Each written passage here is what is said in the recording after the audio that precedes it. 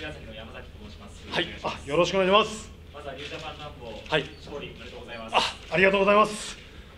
久々のリングだったと思いますが、東京ドームの雰囲気いかがでしたか。いや、もう最高の一言ですね。本当に感無量と言いますか、はい、もう本当にたくさんの皆さんの応援の声援が聞こえて、本当に胸がぐっとなりました。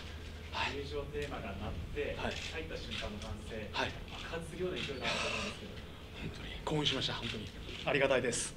はい。ご自身も病と戦われながら、このリングを迎えることになったと思うんですが、どんな思いでリングに向かったんでしょうか。そうですね。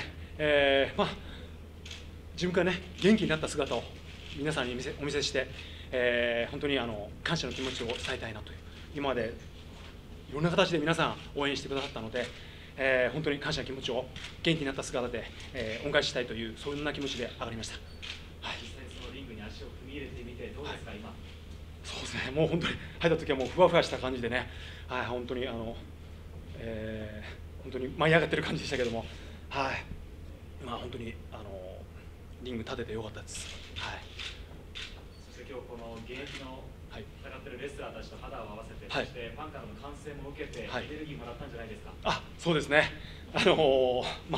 天山さん、星野さんの一発一発は重かったですけどね、やっぱりさすが現役選手、本当に体きしいほど痛かったですけども、それが本当に僕への熱いエールに、感じて、それも心地よかったです。あとやっぱファンの皆さんの、本当に温かい声援、もう本当に最高でした。もう本当に、戻ってきてよかったなという気持ちです。そして最後のリングの上でもおっしゃっていましたけれども、ご自身も病と戦われながら、そして高山選手も今リハビリをしながらやっています。そこについてはいかがでしょうか。そうですね。本当に彼なんか僕に比べたら全然トップ選手ですから、メンタルも強いし、今確かに窮地に追い込まれているきつい状態だと思いますけども、必ずここから彼なら、回復して完白すると僕はそう信じてます。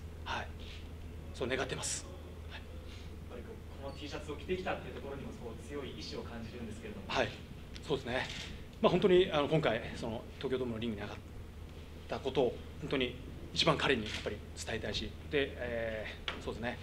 彼にこの熱い思いを届いて、それがね少しでも回復に役に立てばと思ってます。今日21人レスラーが出てきた中で、そこで勝ち抜いたっていうのは、高山選手にいい報告できるんじゃないですか。そうですね。これは本当にそうですね。パワーになるんじゃないかなというふうに思います。最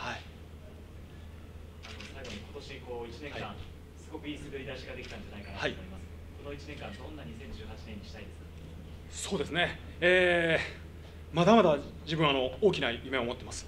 でもそれを実現させるためにはこのがんという病気を必ず克服しなければなりません。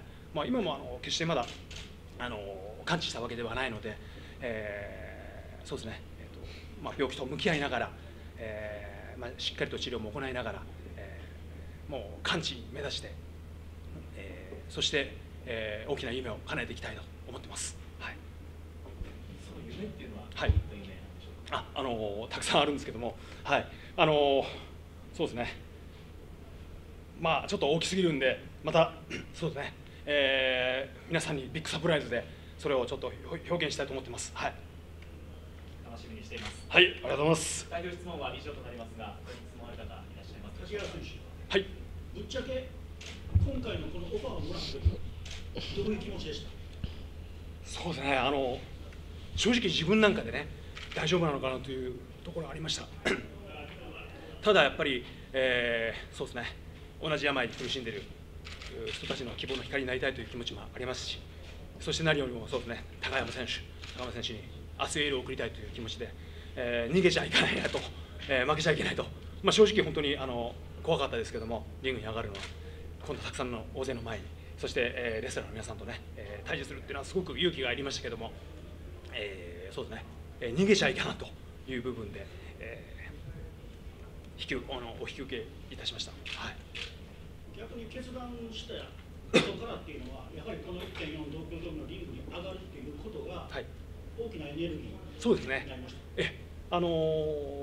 そうですね。決まってからトレーニングし始めて、体の調子が良くなった感じがしますね。なんか免疫力が上がったといいますか、そんな感じがします。はい、やっぱり好きなんでしょうね。はい、乱すことが。はい。